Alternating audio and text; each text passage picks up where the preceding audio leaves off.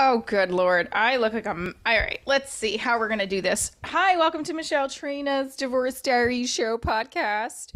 I typically don't start with my full name, but I'm going to from now on. Why not?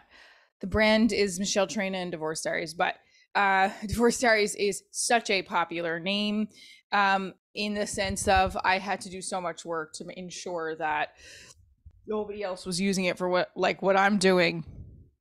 And even then, it's so difficult to fight for like a name that you choose. You have to go through links and trademarks, and even then, anyway, I don't know why I'm starting with that. Hi, welcome to Divorce Diary Show podcast, and also we're going to be on the YouTube live. I just got a message from a follower who's really supportive of me.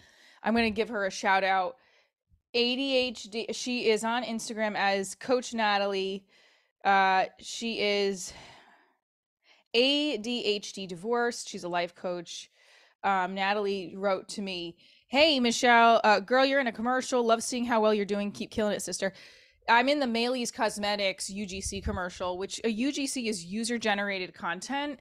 And I got this booking, and it's a decent amount of like it's good. It's a paycheck, and it's not just a paycheck. You're getting paid for what you wanted, your craft. Why am I saying this? It's a paid gig. Yes. I don't take non-paid gigs because I need to eat. So I am all over the place. So she's like, she's not the first one that has noticed me in this commercial for Maley's Cosmetics. I have it over here, actually. Okay. So I did this commercial. They send you the product. It actually works. I mean, I'll put it on right now and show you. So I think I was supposed to wash my face first. Yeah, it's supposed to get the bags out. I'm sweating though, so that might not work right now. Oh, not the bags. It's supposed to. I don't even know if you guys could hear me because I took the microphone away from my face. It's supposed to get the under puffiness away. So, here we go. So, I'm excited that people are seeing me in these commercials that I'm doing.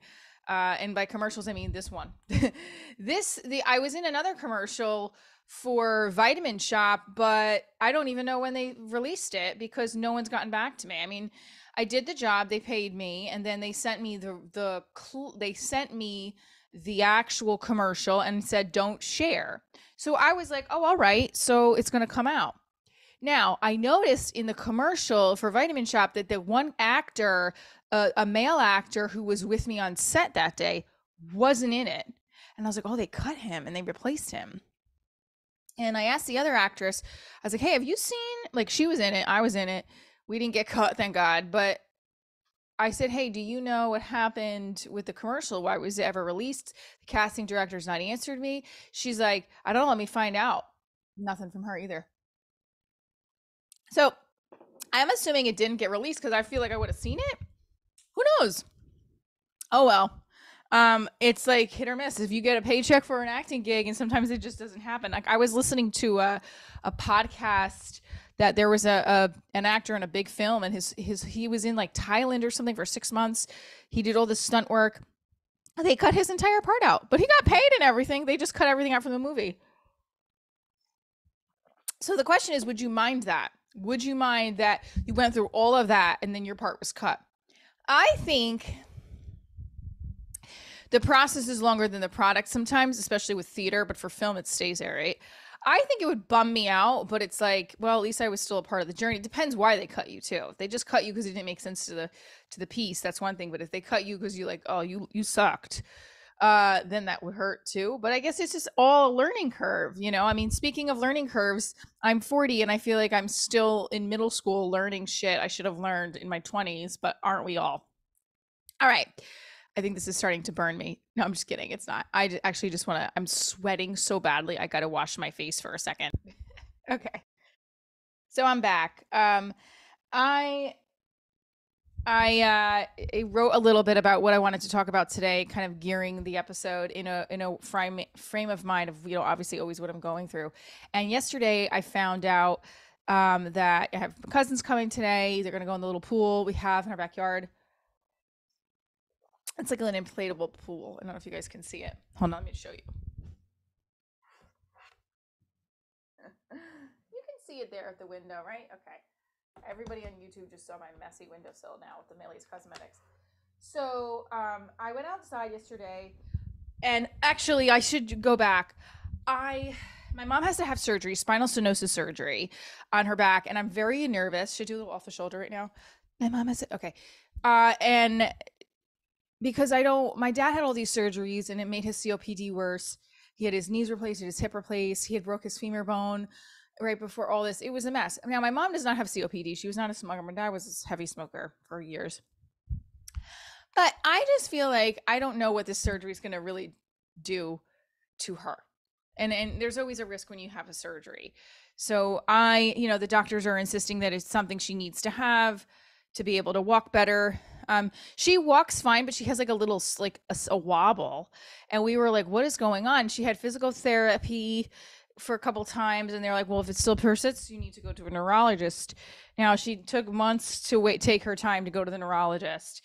And she went, and they said, yeah, you need to have spinal stenosis, surgery. And I mean, I can Google it right now because I get confused myself. But I think it's actually could be genetic, could be age. I mean, my lower back pain treatment, my aunt had it. My aunt was a dancer. I was a dancer. So who knows what's going to happen with me when I'm going to need it. So symptoms of spinal stenosis, but people may experience pain in the back of the legs, can occur in the leg while exercising, and muscular abnormality walking. And my mom has that. So it's supposed to help her with her walk. Otherwise she wouldn't be eventually she's not gonna be able to walk. That's what, I guess, down the road it's going to state. So I'm concerned, and I don't want, I don't want anything to happen to my mom. My mom's all I got. I got family, but when you rely on your mom, it's a different kind of support. It's unconditional love. And although our moms judge us too, like, your mom's always going to be there for you. Well, I have that kind of mom, and I'm scared to lose her because I'm alone, but whatever, I'm 40, grow up, Michelle. So I'm not going to lose her, but I'm just saying, like, I don't know. So that's been through my head. So I had this weird dream where my dad was in it. My dad who's passed, my dad was in it. And then he was like doing this Italian thing where you bite your fist when you're aggravated about something. I guess he was doing it with his hand. And I was like, Dad, are you in pain? And then my mom was on the other side of me. And because I wasn't sure why my dad was doing that. And my mom was on the other side of me, and she was like asleep, but like groggy. And I was like, oh, what does this mean? When I woke up. Does this mean that she should not have the surgery? Because my dad was aggravated about something, and she was like kind of out of it. So I woke up, I went outside. I had like a 5-minute nap yesterday because I got up at like 4 a.m. to write, which was great. And this morning I got up at 9 a.m. So the consistency's there. So I went outside, and I was like, the wind was blowing, and I was like, what did that mean? What did that mean? Like, how am I going to convince my mom not to have the surgery if that's what it meant? And then I see something poke through my fence that I thought was a squirrel. And I was like, well, that's not a squirrel's tail. And yep, not a mouse, but it was a rat.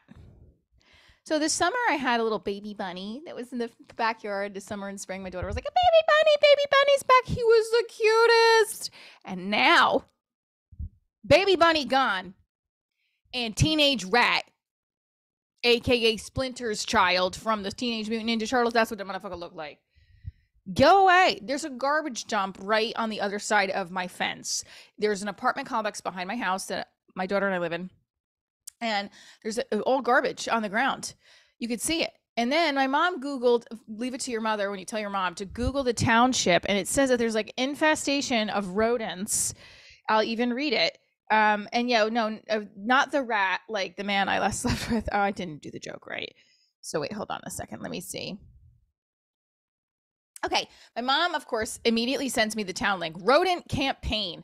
There's a campaign for these mother effers. Rodent control is an issue that requires community-wide solution. My mom's like, call the town. You know what the town's going to say? That's what they say. They don't do anything. I don't know what the town workers do. I have no clue because anytime I've called them, they're on lunch or it's like 2:00 and they've gone home for the day. I shouldn't be mad. That was like one time. So. It says, why do we see more rodent activity? repeated mild winters, aging infrastructure and redevelopment, improper trash and waste management practices. Yeah, there's improper waste management practices, meaning people throw their shit on the ground. So maybe they need to just pick it up. I don't know. It's gross, but maybe we're having family over today from friends, and I don't want to have rats partying with us. That would put a whole nother spin on my life. So my mom, some rats, and let's get to the love life. So recently, well, we'll get to the love life in a second. I'm going to share some tweets with you guys that I really liked this week. When I do the 5 a.m. Writers Club on Twitter, it's the fucking best because people are responding to you. They're engaging. Twitter is great for this 5 a.m. Writers group thing. It's awesome. I am starting a festival that requires no fees for writers, comedians, and filmmakers. Cafe Bustelo, will you sponsor it? I've been approached a couple of times, and I'm going to say this on here because I don't have a lot of listeners to this podcast, so fuck it. No, but even if they listened, I'm going to say the comedy festivals, like a lot of people do comedy festivals, like they're like the equivalent to what a film festival is, but for stand-up comedy. I'm sorry, I am not giving you money for me to perform on stage. That's not what I went to school. Sorry. Now, here's the hypocrisy in it. Okay. See this degree? And there's another one above it right here. You can see. Okay. I have my 2 degrees. I am 40. And my dad said a while ago, before he passed, he's like, do me a favor. Don't ever take another job for free as an acting job. He's like, you have earned your dues. Even if it's $20, you get paid. Now, he's right. And I don't. I have done guest spots on local shows for free, or like in New York City, if they give me a spot on a stage, it's a little different because I look at it like rehearsal. But if it's a gig that's not paying, no. This is my job, so I have to take it seriously, and I have paid my dues, quote unquote, right? Deferred pay, that's a little different too, but the comedy festivals and paying a fee pisses me off. They're like, chance to win $500. You ain't picking me. Now, the film festivals do the same thing. Film festivals, screenwriting festivals, they do the same thing. They ask you to submit for a fee, and then they give it. I won a screenwriting contest, and I was ecstatic. It made my fucking week, made my month. It made my summer, actually, because it showed me all of the work I put in was for something, and I made that money back, right? Now, the same thing with comedy festivals, but I literally was approached by, I guess I'm just kind of bitching about the fact that I would pay for a film festival and not for a comedy festival. I mean, the other thing is, like, I have been producing my own comedy show for years now. And I guess, let's say I started it in traveling. I started it in 2018. 2016 is when it really started to come out. So about 6 years. I'm not investing money to put into a comedy festival for 5 minutes of time when my business is right now essentially focused on divorce diaries. And I appreciate the reach out, but I just start to get aggravated when, like, can you submit a submission fee? It's like, fuck off. Meanwhile, I'm the biggest hypocrite because I have, like, my GoFundMe still up for the show. Oh. What's the point of the conversation? I don't know. Could we have a free comedy festival that we just get a cash prize and somebody else who's rich donates to it? Because most of us artists are not wealthy. All right. So beyond relieved that, oh, and that was the other thing. My child support finally came through. But before, I think, okay. My director, Angie, who directed the pilot, she just texted me. We were having a conversation about men last night, how the guy that I went out with a couple weeks ago, who was a friend, just kind of dipped out. I mean, he didn't have to do anything, but, like, I didn't invite him in, or I told him no to coming in, and then he got upset. Or I should say, no, he didn't get upset. I just felt like, well, I guess I'm not going to talk to him anymore. And when I asked him why, he said, well, he just thinks we should be friends. I was the one who didn't invite you in, so I don't know. So I haven't talked to him. He hasn't checked my story, liked any of my pictures, which means he's probably muted me. Yep, I go that far in assuming that. And I'm bummed because I really liked him as a friend, as a person, and now we're not going to talk, which sucks. The cop who I had a rendezvous with, who I dated years ago, we were gonna have another rendezvous last week. That didn't happen, and now I voice threaded him. I read the voice threads on the last episode, which is only on YouTube because I forgot to upload it to Anchor. But if you go to my YouTube channel, you can see me reading the voice threaded messages, and I believe it's under what did I put it under? Voice text and coffee. Yeah, I really need to make my thumbnails look the same. I think that's the problem with some of this stuff. I am working hard at building all of my building my YouTube channel up even more than it has been. All right, so this coming Wednesday we're going to also have a guest, Noam. He's a Jewish rabbi and he's divorced. He's kind of cute too. I bet you he will not listen to this, so it doesn't matter.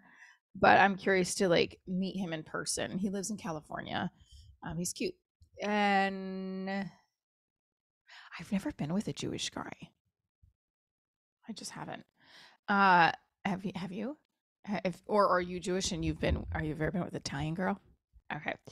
Go where the love is. Okay, that's a big theme in general. Go where the love is. I've been having a lot of anxiety about finances and money and booking enough work and divorce diaries, finding the right investor and all this stuff.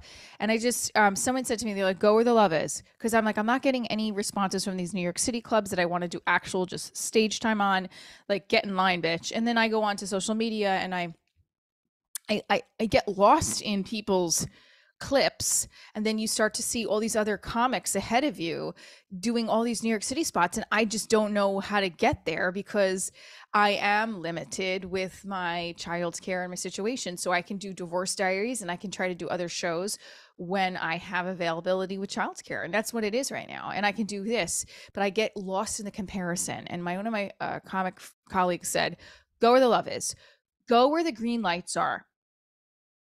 Lately, I've been getting a lot of yellows from inquiries for clubs, bookers, and it downright hurts. I also am getting stuck behind people in the supermarket who are slow as fuck. So what does that have to do with the other? I realized that the other day. I was like, why am I constantly getting stuck with people who are moving their slow ass time in the supermarket? And it's because God's telling me to wait. Just wait. It's coming. You're going to get that. You're going to get to the door and you're going to put your groceries in your car and you're going to be like, yeah, boo. I have the most weirdest analogies. So I did receive something from Instagram as an influencer or whatever you want to call it. And I woke up so happy. I was like, oh my God. I got really excited. For a lot of people, it might not be nothing, but it was something for me because it shows all the hard work I do with my social media content and all the energy and the creation. And I honestly, truly love creating, from the podcast to the live show to the TV series to reels, TikToks. I love it. And it made me feel like it's coming. It is coming. It's happening, right? And then I listened to my producer, David Vox Mullen's episode with a actor that is he's got a new Quentin Peoples, and it was about, you have feast and famine as an actor, as you know, an entertainer, as a writer, you know, filmmaker, and it's just part of what you sign up for, and you have to really accept it, he was saying.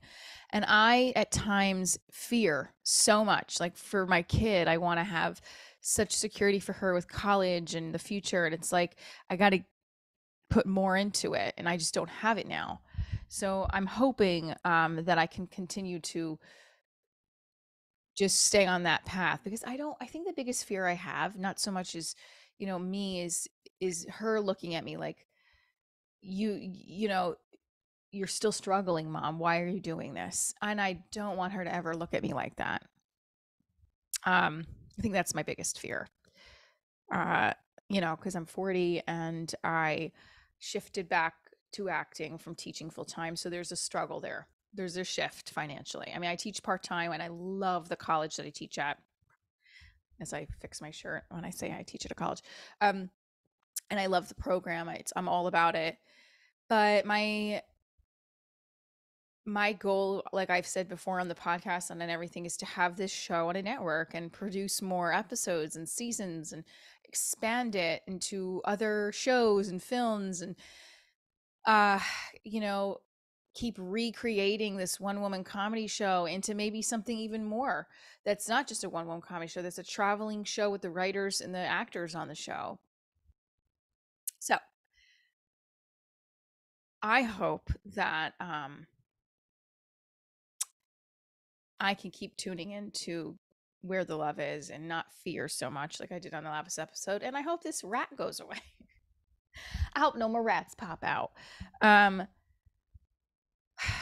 I think last episode, or in the episode before that, was a fear, and this one, I really think that if we just trust, fear and faith, I guess fear and faith go hand in hand, right? Like if you have faith, you won't have fear. Or will you still have fear? Maybe, right? But you have to have faith. So I'm going to really practice that in my day-to-day, of having the faith to trust that stuff will keep coming, what that you put out there. And Ed Milet says that all his stuff, and I love him. I don't know about you, but I'm excited to continue on with the summer, even though I know half the country has gone back to school. We have not, and we still have about 2 weeks left. And I'm excited to share Wednesday's guest, Noam. I think it's Roger. I'm probably mispronouncing it. And I'm going to ask him how to say his last name. And we will be talking about divorce, dating, and I am curious about studying Judaism. So he's going to give me some beginner tips on where I would start to learn more about Judaism. So, and the faith practice of that, I'm all about learning about all different kinds of religions and spirituality. So like, I want to learn about specifically how I can use Judaism to calm the F down and have more faith. So I'm excited. I am so happy for you guys to tune in to Divorce Diary Show podcast. And obviously you're on my YouTube channel. Click the subscribe button. Stay tuned for more Happily Divorced After. Keep on living your happily divorced after life. And if you're not divorced, just keep on living your happily ever after life.